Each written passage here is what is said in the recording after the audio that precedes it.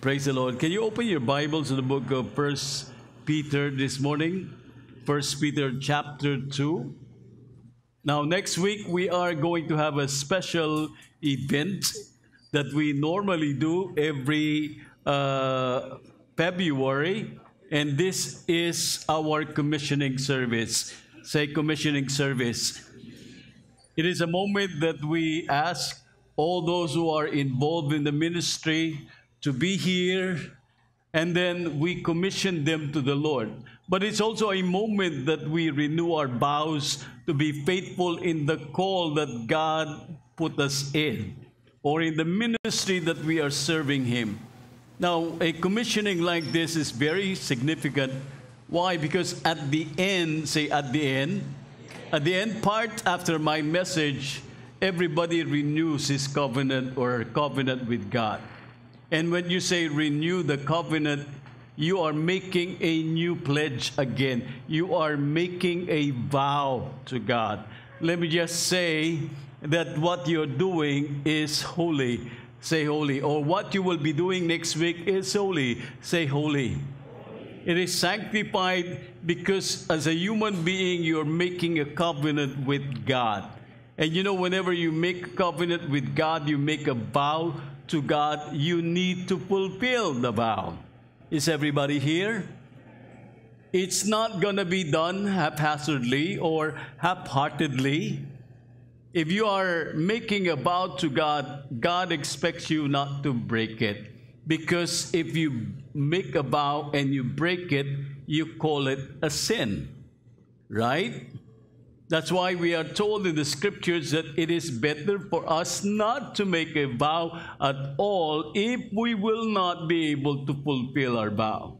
So the challenge will be given to all who are involved in the ministry and those who will still want to be involved to commit your life and your work dedicated to the ministry or the work of God here in the body and even outside the body or outside the church, that you will be faithful to God for at least a year.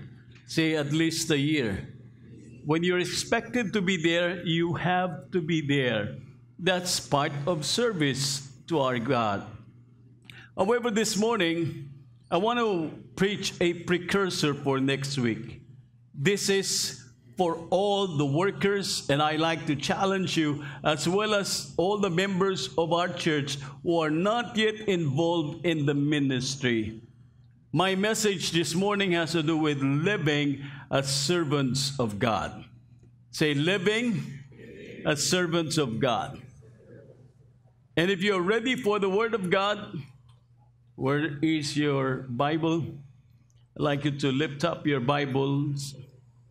Lift up your Bibles way up high. Praise the Lord. And I want you to make a confession. Say, this is my Bible. This is the Word of God. This is the source of my strength. This is the source of my life. The Word of God will heal me. The Word of God will feed me. The Word of God will heal me. It will strengthen me, draw me closer to God, help me live a holy life before God. This will sustain me and bless me because the Word of God, it is life. And everybody said, 1 Peter chapter 2, verse 16. Here is what the Apostle Peter said, live as free men, but do not use your freedom as a cover-up for evil. Live as servants of God. Say, live as servants of God. Let's all pray. Father God, in the name of Jesus, we thank you for, we know that you are here with us. And I pray, Father, that everybody will hear your word. Use me as your mouthpiece to speak your word.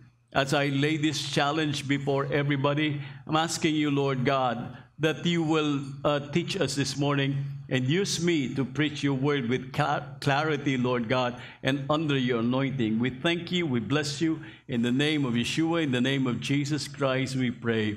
And everybody said? Amen. I got three things to speak to you this morning, and I like to start off with this one, that the lives that we have is a life meant to follow Jesus. The lives that we have is a life that we are to live for God and not meant for us alone. Say, not meant for me alone. Living our lives for ourselves and for our pleasure is actually to live outside of the will of God.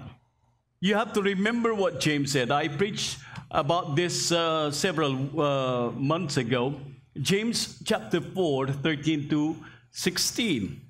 And this is what the Apostle James said. Now listen, you say today or tomorrow we will go to this or that city, spend a year there, carry on business and make money. Why?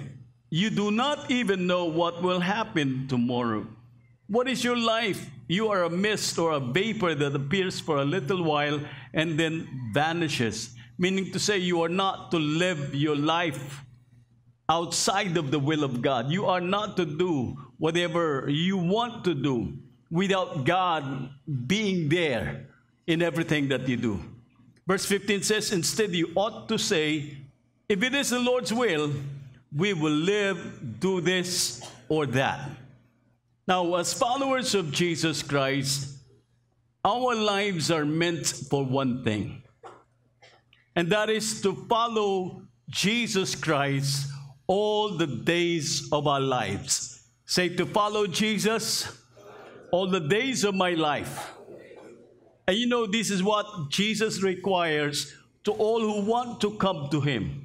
Like He said this to Peter, He said this to Matthew, He said this to Thomas, He said this to Philip, He said this to His 12 disciples, and to those whom He called.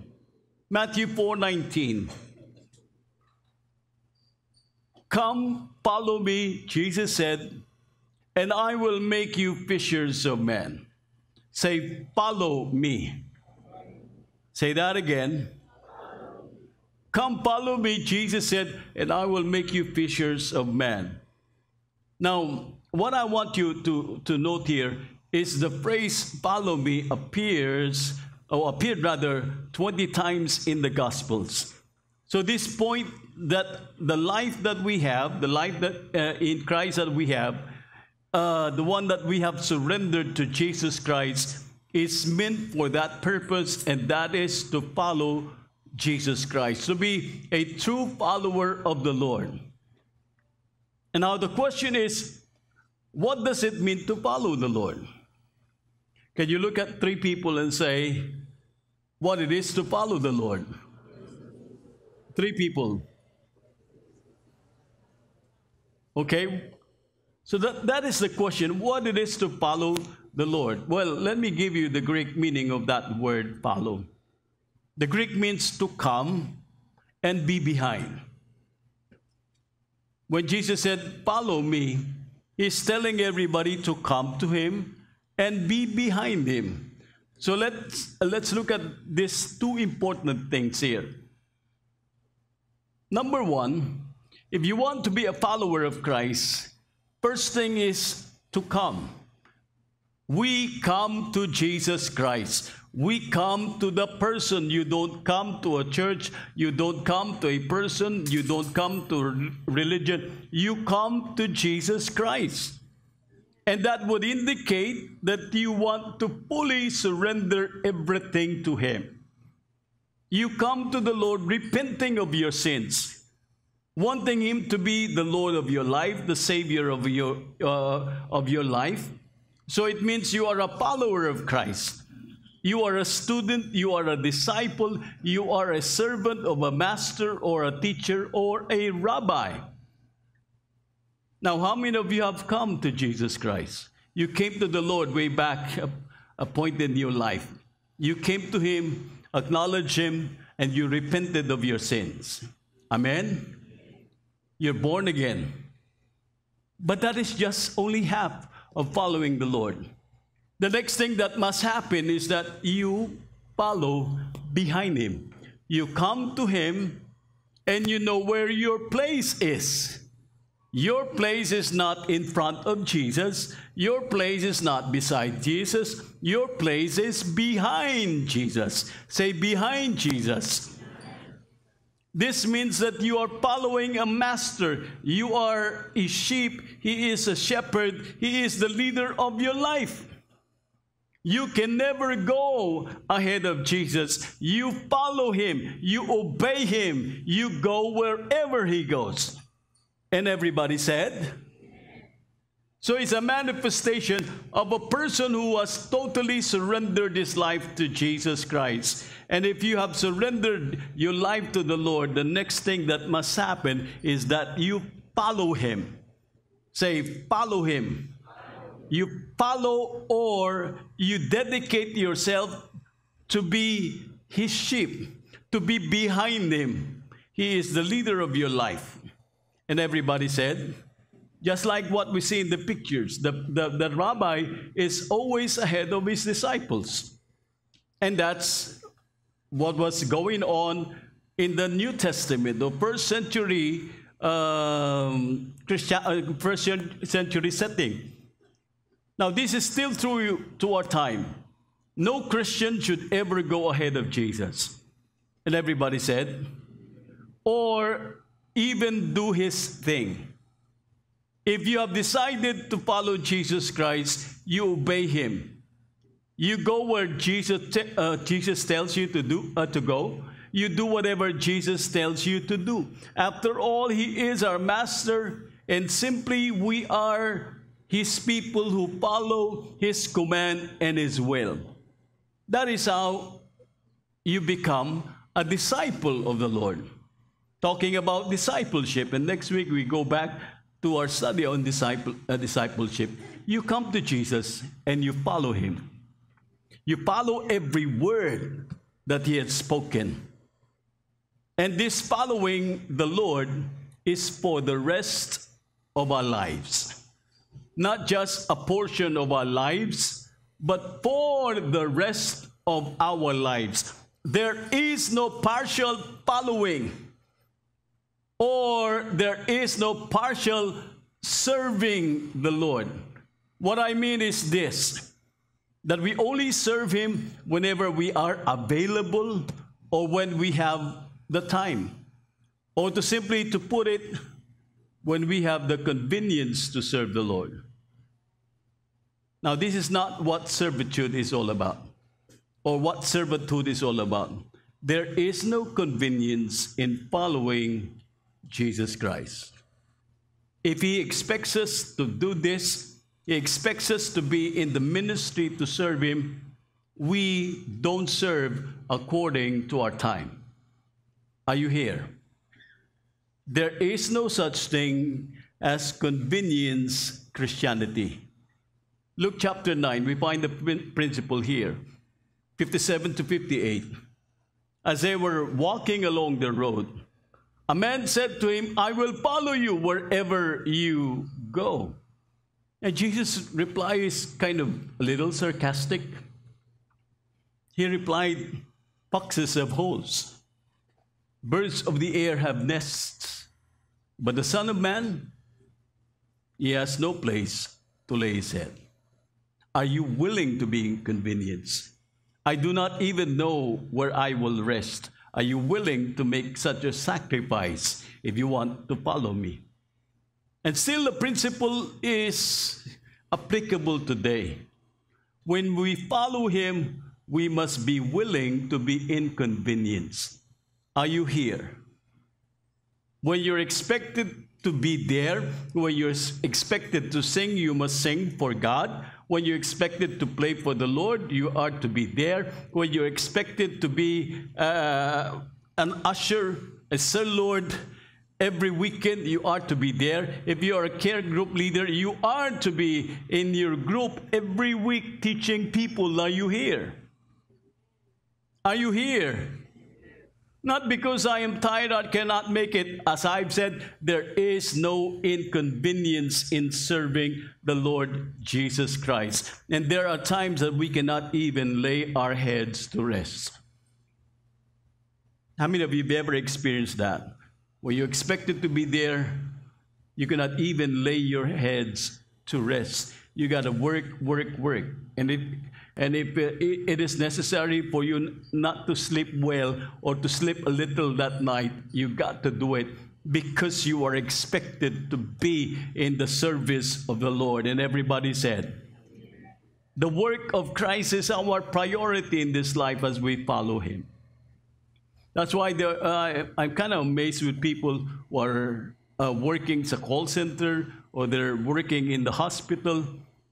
After their duty, they're still coming to church, even through a sleepless night. And they're not sleeping in church. They're listening. They're involved in the ministry. Is everybody here? Is everybody here? I know you go through tough times, work, studies from Monday to Saturday. But on Sunday, you ought to be in the house of God, serving the Lord. Are you here? Only 2 people are saying amen. Amen. Amen. Amen. The work of Christ is our priority as we follow the Lord. And it's not one of the things that we do. In fact, this is the main thing that we do. And what we are doing are simply connected to this work of Christ. Everything that we do revolves around the work of Christ. Are you here? Whether you be a student, whether you be a housewife, you be a doctor, you be a lawyer, an engineer, an architect, and so on, those are not your top priorities, your work. I'm sorry to say that. Your top priority is Jesus Christ.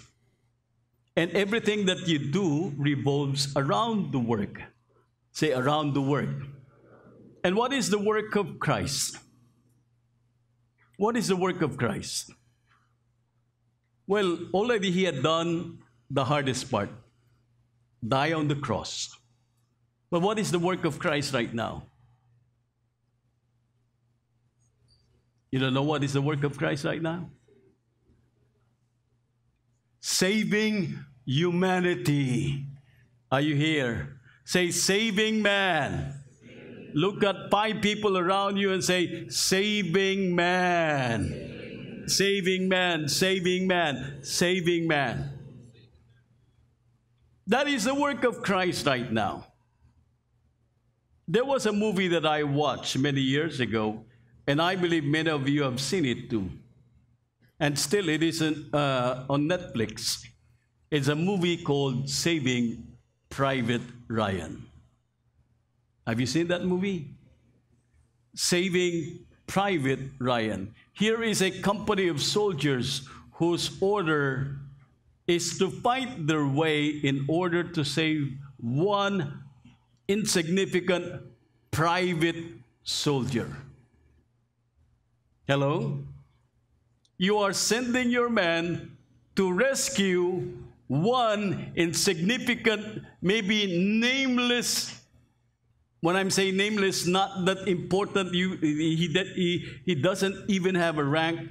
One private soldier. And some members of the company would even lay their lives for the saving of this one private. Take a look at that.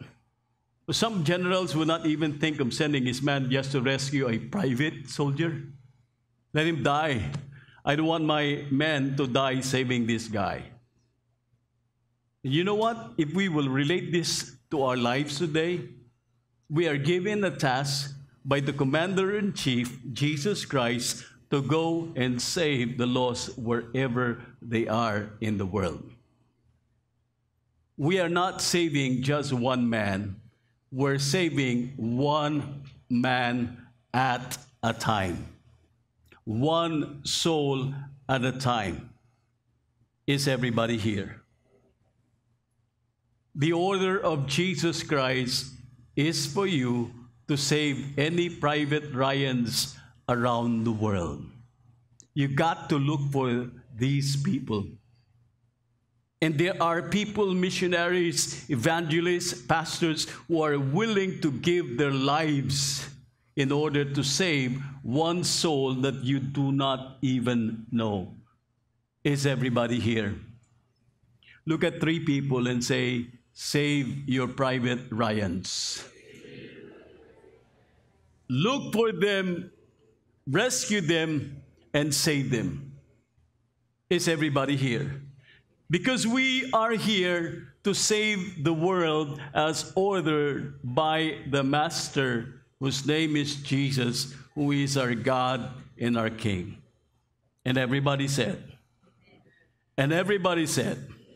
Now, with regard to this service, let me bring you to my second point, that serving the Lord is always something that our Father in heaven looks for among His people.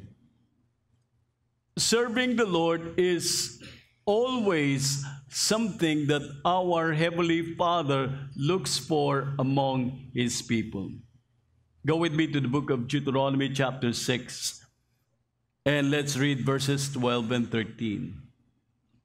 Be careful that you do not forget the Lord, who brought you out of Egypt, out of the land of slavery. Fear the Lord your God, and what? Serve Him how? Serve Him only, and that word only means you are to serve Him with a full, dedicated heart. Serve Him alone. Take your oaths in His name. Now, this truth runs throughout the entire Bible, from the Torah, or the first 5 books of the Old Testament that we call, to the book of Revelation. Abraham, Isaac, and Jacob were people who served God all their days. Their devotion to God was unerring. It pleased God to make a covenant with these guys. Each one of them, God made a covenant. Not just to Abraham, but He made a covenant to Isaac, He made a covenant to Jacob, and likewise He made a covenant with the entire people of Israel. And you got a nation with a call to serve God. Say, a call to serve God. One nation, Exodus 19, 5 through 6. Now, if you obey me fully and keep my covenant, then out of all the nations you will be my treasured possession. Although the whole earth is mine, you will be for me. Look at this. You, God is saying to the people of Israel, you will be for me. Okay? A kingdom of priests, a holy nation. These are the words you are to speak to the Israelites. The key here is for all Israel to be for Him a kingdom of priests. Not a kingdom of rebels, not a kingdom of soldiers, but a kingdom of priests. Say, a kingdom of priests. And what do priests do? What do priests do? Exodus 28. Verses 1 and 3, and Exodus 29, 44. 28 verse 1 says, have Aaron, your brother, brought to you from among the Israelites, along with his sons Nadab, Abihu, Eleazar, Ithamar, so that they may what? Serve me as priests. You will be for me a kingdom of priests. Verse 3. Tell all the skilled men to whom I have given wisdom in such matters that they are to make garments for Aaron for his consecration. So what? So they may what? Serve me as priests. Exodus 29, 44. So I will consecrate the tent of meeting and the altar, and will consecrate Aaron and his sons what? To serve me as priests. So what do priests do? Serve God. God said to the people of Israel, you will be for me to serve me as a kingdom of priests. You will serve me. And this is to serve the Almighty God, to serve Elohim, or the God of Israel as a whole nation. a kingdom of servants. Say, a kingdom of servants. God's servants, to be exact. The truth has not been removed or taken out from the New Testament. In fact, this is strengthened more for the New Testament believers. This serving God runs through the entire four Gospels in the New Testament, in the book of Acts, and all the writings or the epistles of the great Apostle Paul, and the other New Testament writers like Jude, James, John. The truth is this: we are called to serve God. Turn to your neighbor and say, you are called to serve God. And we are also called to be a kingdom of priests. This is clearly stated in the book of Revelation. Revelation chapter 1, verse 5, the second half of verse 5 to 6. Are you with me this morning? To him who loves us. Thank God there's somebody who loves you in heaven. Look at somebody and say, Jesus loves you. To him who loves us and has freed us from our sins by his blood, and has made us what? To be a kingdom and priests. For what reason? Just like the nation of Israel, to serve his God and Father. To him be glory, power forever and ever. Amen. Revelation 7:15. Therefore, they are before the throne of God, the believers, and serve him day and night. Where? In his temple, because we are priests. We are to be in the temple of God. And he who sits on the throne will spread his tent or his tabernacle or his glory over them. Revelation 22 verse 3. No longer will there be any curse. This is in reference to the New Jerusalem. The throne of God and of the Lamb will be in the city, and his servants what? Will serve him. I like you to understand a great principle. Serving God is not just for this lifetime. What do you do in eternity? You will serve God forever and ever in his holy temple, day and night.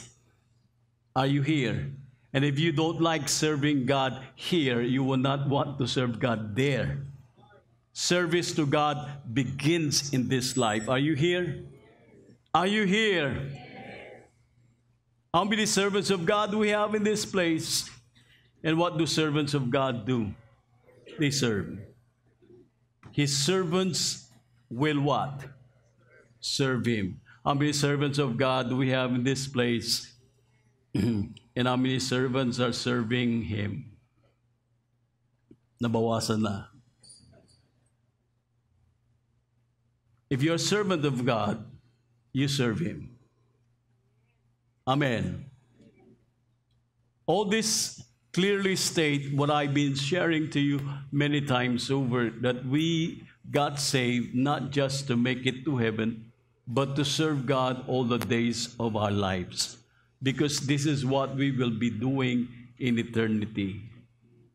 No, you will not be in cloud nine strumming your harp for the rest of eternity. You will be in the very presence of God serving him. And I do not know what kind of a service we will do in the kingdom of God.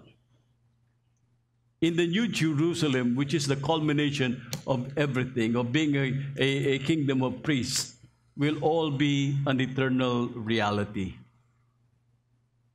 Say the New Jerusalem. The New Jerusalem will come down from heaven when God renews everything. When there is a new heaven and there's a new earth, God sends down the New Jerusalem. And the Bible says we will all live in the New Jerusalem. This is our eternal place. And we will serve God there forever and ever and ever. Amen. So we are not to forget or ignore or neglect this truth. by choice unto our God, who actually, like Israel, brought us out of Egypt. He brought us from the land or the life of slavery so that we can become free. And everybody said, we have been brought from a life of sin in order to serve the Almighty God. However, there is still one thing I want us to learn about being servants of God. And this has to do really, or very much connected to the title of my message, that we are to live as what? Servants of God. Let's go back to our text. 1 Peter chapter 2, verse 16. Are you receiving this? Peter said, live as free men. You're free. You've been freed from sin by the blood of Jesus Christ. But do not let your freedom become a cover-up for evil. Or do not use your freedom as a cover-up for evil. Live as live as servants of God. Can you shout that? Live as servants of God. I said shout. 1, 2, 3. Live. Amen. I want you to notice firstly in this verse how Peter said, live as free men. We are to live as free men because we have been freed from sin. Jesus redeemed us by His blood. How many free people do we have in the place? You've been delivered from sin. You've been delivered from the clutches of the devil. You've been delivered from eternal fire. Amen? And therefore, Peter said, live as free men. However, there is an irony here. Look at the first part and the last part. Live as free men and live as servants of God. You live your life as a free person, but you are to live as servants or slaves of God. Are you here? Are you here? So we have an irony. You live as a free man, but you're not totally free. You're servants or slaves of God. You got to live that way. Are you getting my point here? This is how I will explain it. Yes, for truth, we have been delivered, set free from sin by the blood of Jesus Christ. We are people who've been liberated by our Master. We are free men. We are not in bondage anymore. This is our freedom in Jesus Christ. And everybody said, look at 3 people around you and say, you're free, you're free, you're free. Amen. But I want you to listen. And yet there will be people among us who will abuse this freedom for a cover-up of something. There will be people whose hearts will be pulled back into the world. Why? It is because they will sell their freedom, or they will use their seeming freedom as a cover-up to doing evil again. Now, the words cover up in the Greek means cloak. There's something that you put on. You put on a cloak. Okay? You are wearing something. You're wearing sheep's clothing to cover up your evil intent. You know, it's so hard to hear this. After tasting the goodness of God, some people will wind up like wolves in sheep's clothing. They will abuse their being a Christian. They will appear to you as a good servant of Christ, a good Christians, but they have been deceived, and they are trying to deceive other people too. And yet they are full of greed and adultery. Peter warns us, do not use your freedom as a cover-up for evil. I want you to listen carefully. There is a group of people who tell others that you are saved by the grace of Jesus Christ. This is not your work, this is the work of Christ. So even though you drink your way into hell, so to speak, you live as a drunkard, you live as an adulterous individual, you will still go to heaven. And you do all evil, and you are covering up by your freedom. Anyway, I'm free in Christ. I'm saved by the blood of Jesus. Let's drink more. And where is holiness here? Nothing. There is a cloak, and a cloak of hypocrisy. And that's not the way to live your freedom. If God calls you to live in freedom, you're free. Don't go back to a life that will bring you back to bondage and say, this is part of my freedom.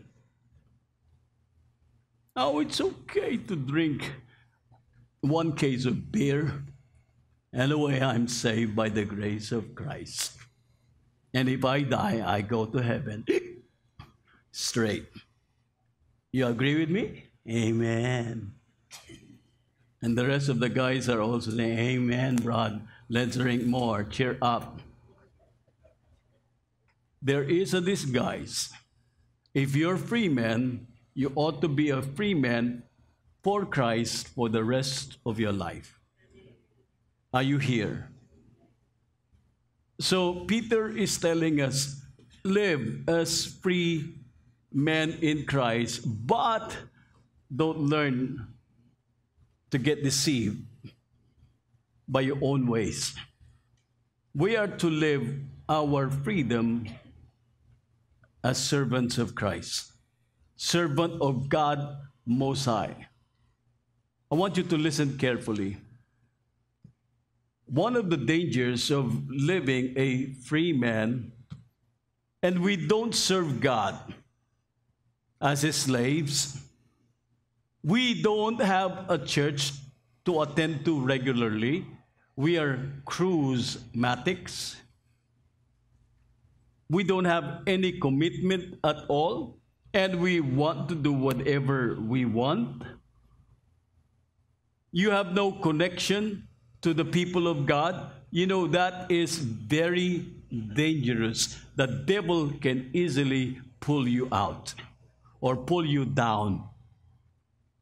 Are you listening? There is no such thing as a freelancer in the kingdom of God. Say freelancer.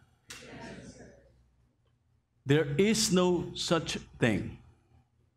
If you are a slave, a servant of God, you are a free man, you are to learn three things: that you are still connected to God, or you are to be connected to God. You are to be connected to each other, the body, and you are to be connected to the work of God. Say God, body, and work. Are you here? This is how you will be safe. If you're living out away from the body of Christ, you are not attending church, and you say, I'm a Christian still, and you don't pray to God, there's something wrong with your Christianity, your freedom. Your freedom is still what? Connected to God, connected to the body, to each one of us, and connected to the work. Can you say God, body, and work? And if you are serving God and you have this connection in these three, listen, you're safe. You're living as servants of Christ. Is everybody here? Because, you know, those people who are not busy in the body of Christ, you are an easy target of the enemy. You are not a swag in the kingdom of God, but you are a scalawag in the kingdom of God. This is how we can be selfish and how we can easily be deceived. Connection to what? God, body or each other, and the work. So we are free men who live to serve the Lord. Amen? Can you say that with me? 1, 2, 3. We are free men who live to serve the Lord. One more time. We are... Servitude to God is what and why we are here. We are not here to be religious. We are simply attending Sunday services every weekend. But we live as God's servants in His holiness wherever we go, be it in church, be it at home, be it everywhere. Especially we take Christ and His gospel and spread His message around. This is our major work as servants of Christ. And in fact, this is how we are to be regarded by the people around us. 1 Corinthians chapter 4, verse 1. So then, men ought to regard us. This is Paul speaking. Men ought to regard us as servants of Christ and as those entrusted with the secret things of God. Here is Paul telling the Corinthian believers, men ought to regard us as servants of Christ and as those entrusted with the secret things of God. You know, Paul is talking about him and his ministry and those who are involved in the work of God. But this is inclusive also of those people who are really serving the Lord. People should regard us as servants of God and as those entrusted with the secret things of God. Can you say regard us? Now, what do you mean by this? This is how people should look at us. The Greek word for regard us, or the Greek meaning, means to account us, to take inventory of us, or to estimate us. To take account of us, like an accountant, they look at your life. Tignan kung meron kang balance sheet or whatever, you put everything into record. To take inventory of us or to estimate us. Another way to say that is to make a full investigation of our lives. You know, when people make a full investigation of our lives, I hope they will not be able to say anything then these people are really servants of God. If people will account your life, or if God will account your life, if God will take inventory of your life, how are you living for Christ? Is there any skeleton in the closet? Hello? Are you hiding something? Or you are really serving Christ publicly and privately? We ought to be like Peter and John. Like when they were brought to the Sanhedrin court in the book of Acts. Acts 4:13. This is my last verse, but I will still expound this a little. When they saw the Sanhedrin court, saw the courage of Peter and John, and realized, say realized, that means they have taken inventory of them. They have taken an account of these people and realized that they were unschooled, ordinary men. They were astonished and they took note. This is their conclusion. Take note that these men had been with Jesus. These guys made an inventory of Peter and John's life. Realize that they are unschooled individuals or ordinary men, but they got the shock of their lives because these men were intelligent. They flow with the power of God, the anointing of God. They know the scriptures more than them, and they operate by the power of God. So they were astonished, and they took note, or they concluded that this man had been with Jesus. Is everybody here? This simply means that they are disciples of Christ or followers of Christ, or in short, these are servants of Christ. When people look at our lives and they take inventory of our lives, I pray that they will not be able to say anything than these people are really born again Christians who follow Jesus Christ wholeheartedly. Amen. Amen. You know what? We are not to evade our lives from the world. We should be open for the world to look into our lives. We don't cover up ourselves. But what we are in church is what we are publicly. And what is the most important thing is outside, not inside. Hello. How do sinners look at your life? How do people regard you? Would they say, "Oh, I know, born again, kuno." They say that they are born again, but they are the most, what do you call this, the most annoying people in town. I hope that people will not be able to say anything negative of us.